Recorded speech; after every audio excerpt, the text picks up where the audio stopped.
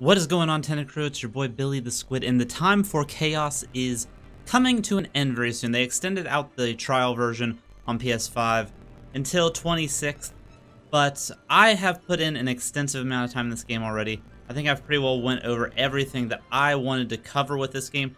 I think the only way to really close out this section of the Stranger of Paradise saga is to go ahead and give my final thoughts as well as go through the trial version of the game. So we are going to do just that now.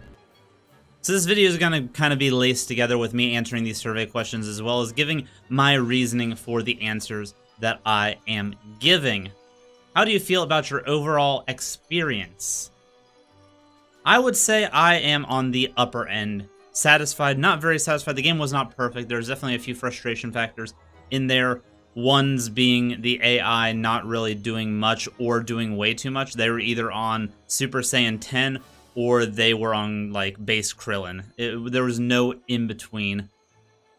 And I feel like even with like the Kingdom Hearts games or Final Fantasy 15, even if the NPCs that you're fighting with don't do a lot of damage and aren't like super impactful directly to the fight, they at least are good at drawing attention to them and away from you.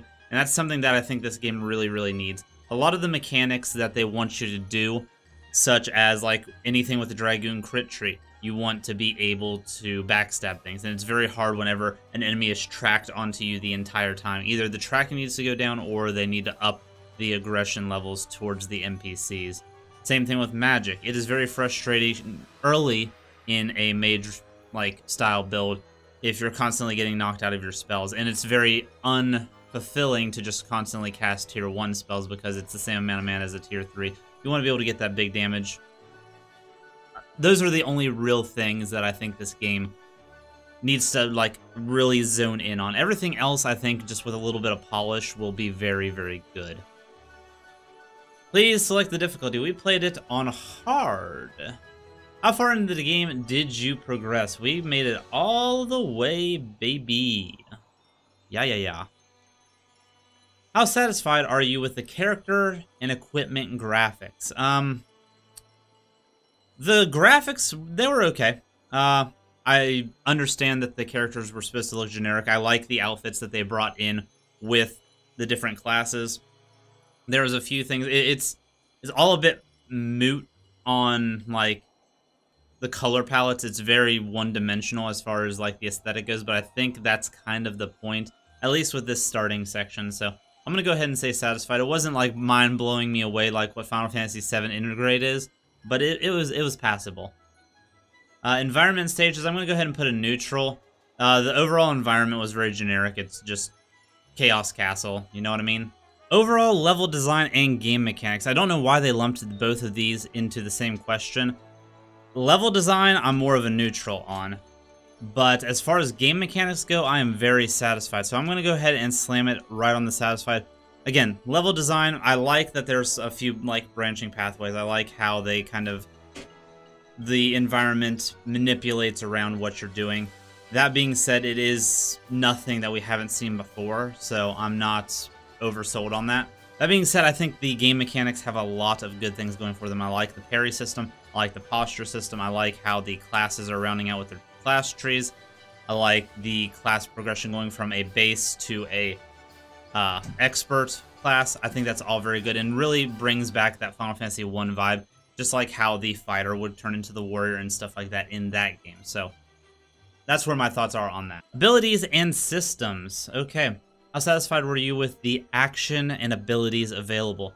I'm very satisfied. I think they went, like, this is where the demo thrived. I think a lot of the abilities were very useful in different situations. I liked how they did with the mage stuff.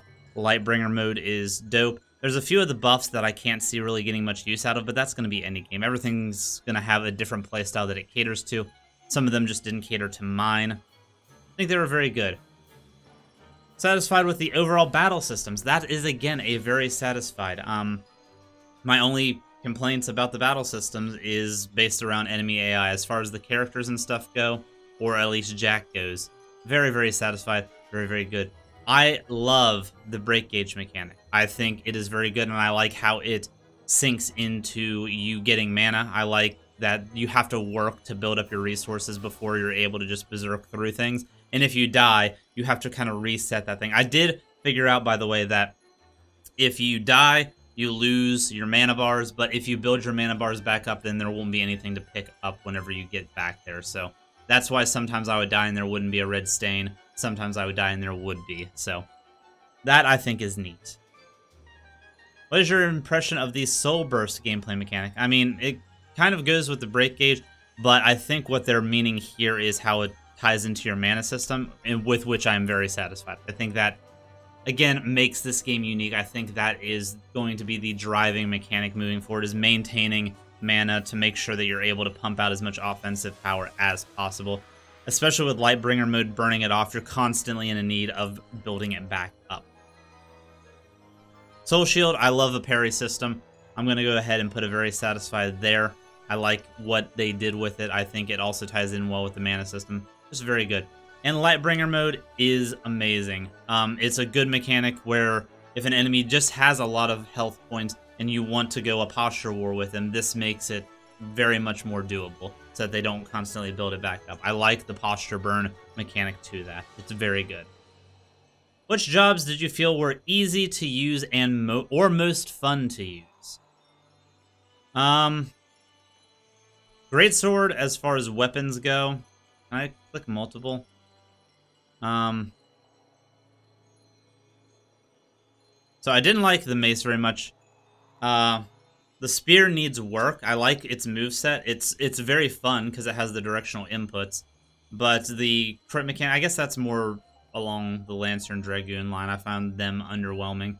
Warrior, Black Mage, Swordsman. The Lancer and Dragoon jobs need looked at again. I think they could be very good. And the Mace is just underwhelming, but I have a feeling that's just because the Mage and Black Mage aren't meant to be relying on it, so. Which did you find were difficult to use? We'll just go ahead and do the inverse of that. I kind of explained it already. How satisfied were you with the progression systems? I'm pretty satisfied. The only things that I would like more with the progression systems is more impactful stuff. I understand stat boosts are going to be fillers in skill trees from now until the end of time. And the R2 abilities into your combos are very, very nice. I like more. I like more interactivity with my progression, so. The armor system has a good level of progression with that. I do like the kind of loot grindy nature of that. It doesn't seem like it's overly grindy, but if you do want to get like a min-maxed gear set, there's room for that to happen. How satisfied were you with the hack and slash treasure hunt gameplay? I like it. Would I say it's a game changer? No, but I am satisfied with it. I would say, you know, we're just going to go ahead and with the neutral. Gear hunting, it didn't impact my playstyle as much as I would have liked. I wasn't getting that, oh wow, that's a good piece of gear vibe. I'm sure I'll get that later in the game, but as far as the demo goes, it was nice, but it wasn't as impactful as a lot of the other things in the game. So I'll give it a neutral for now. How did you feel about game balance with minor enemies such as goblins and bombs? Satisfied again, the tracking just needs worked on. Specifically related to minor enemies, how do you feel about the overall battle flow or progression as well as overall number of enemies? Again, very good. Actually, I'll go with a very satisfied. I think the mob layouts were very, very good, especially with the room full of wolves. I think that was a nice little challenge piece. And then the 3 butthole portals of darkness that were spewing out enemies. I liked that set piece as well. How do you feel about the game balance when fighting the boss in the deepest reaches of the dungeon? Garland is an amazing fight. I like that a lot. There's a lot of mechanics I think are good. You can go at a parry war with him, which I did most of the time in his Phase 1. I liked how Phase 1 and Phase 2 were significantly different from one another, only sharing like 2 moves.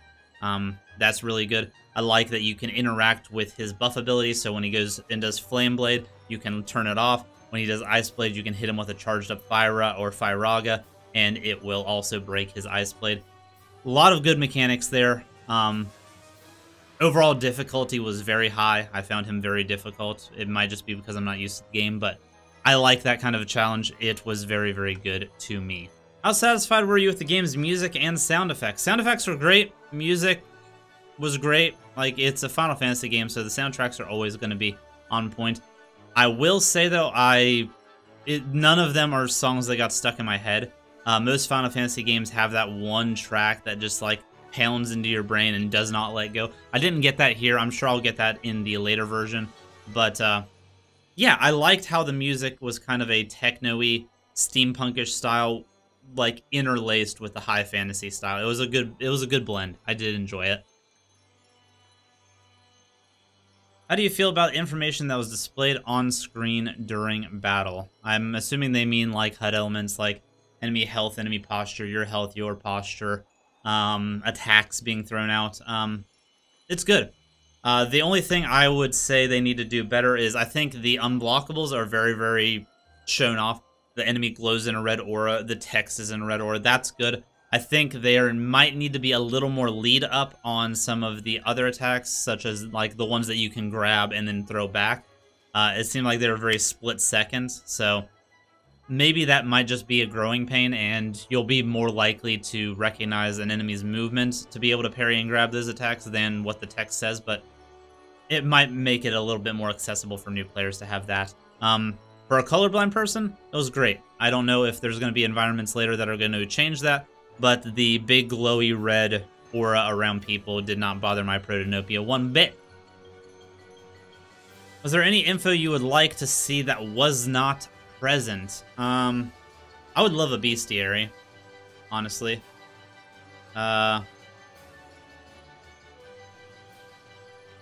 Multiple answers accepted, yeah.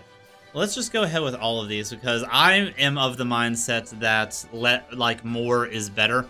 If you can give me a bestiary, that's awesome. I know that they're going to be adding the ability for you to equip your allies and stuff like that. So this is going to happen, but I still want it. And oh wait, this is UI specifically.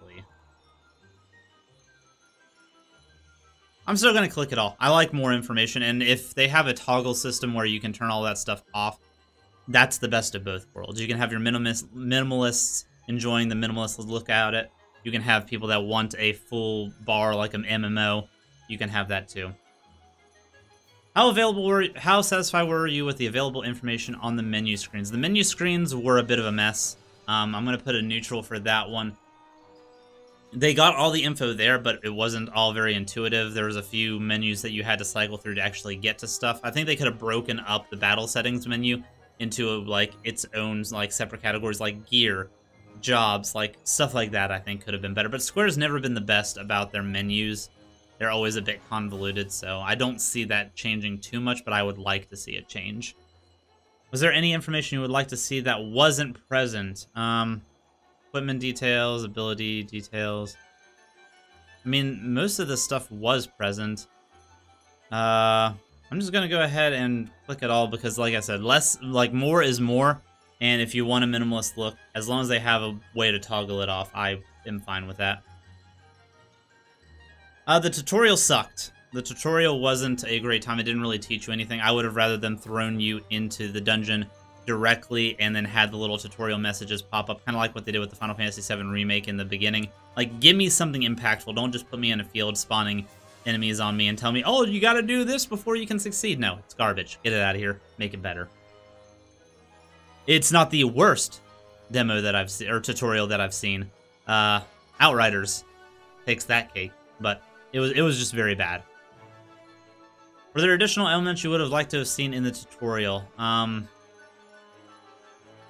Yeah, I would have liked to have seen at least Lightbringer. Lightbringer being as impactful as it is, I feel like they could have definitely went forward with that. We'll go ahead with the Soul Burst as well.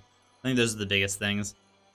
Which type of games do you enjoy playing? I enjoy playing the Dark Souls series. I like Western Action Adventure. I've dabbled in a little bit of Genshin Impact. I do like a hack and slash as well. Although I wouldn't say Diablo is a hack and slash. That might just be me. I'm thinking more Devil May Cry, stuff like that. And a little bit of Apex. And JRPGs. Yeah, that pretty well does it for me. Yeah. How did you hear about the demo? I saw it at E3. So we'll go ahead with website and YouTube and TV radio. Mass media, YouTube, manufacturer, games media. Yeah. There were any areas of the game that you enjoyed in particular, or areas of the game which you have feedback, please include them below. I'm going to type this out with the controller because I have to. So I will be back once I get this message typed out, and I'll explain my final thoughts on the game. Be right back. Whew. I hate using controllers for typing, but here are my final thoughts. Game has a lot going for it. Enemy tracking seems a bit too strong, and by that I mean there's no opportunity for you to actually circle around or get behind enemies. They tend to follow you very heavily, and their tracking on their attacks tends to like 360 and stuff like that. It's just a bit overtuned for my liking, for what I think a lot of the game would want, and it makes the Dragoon job very hard to use. I think that's my biggest disappointment, is that the backstab crit mechanic with that job is just underutilized because of how good the tracking is and how poor the AI aggro is. As I explained here, makes it hard to use mechanics such as crit and some casting. Ally AI is lacking. They either solo an enemy or do nothing or are dead.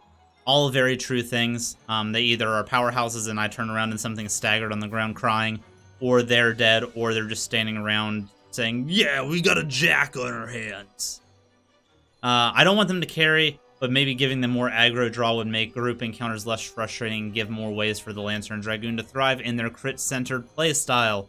The particular encounter I'm talking about is the 3 portals fight, where there's a bunch of bats, there's a few gobos, there's some wolves, and it does get a little hectic. If you're not using the warrior or like spamming Lightbringer mode to knock enemies away, it does get very chaotic, and it feels a little bit unfair at times, especially if you're trying to use like mage exclusively or a more single target focused thing like the Dragoon. It makes it a bit hard. Overall, very happy. Final boss was excellent, which he was. Garland, an amazing fight. They did a really, really good job with it.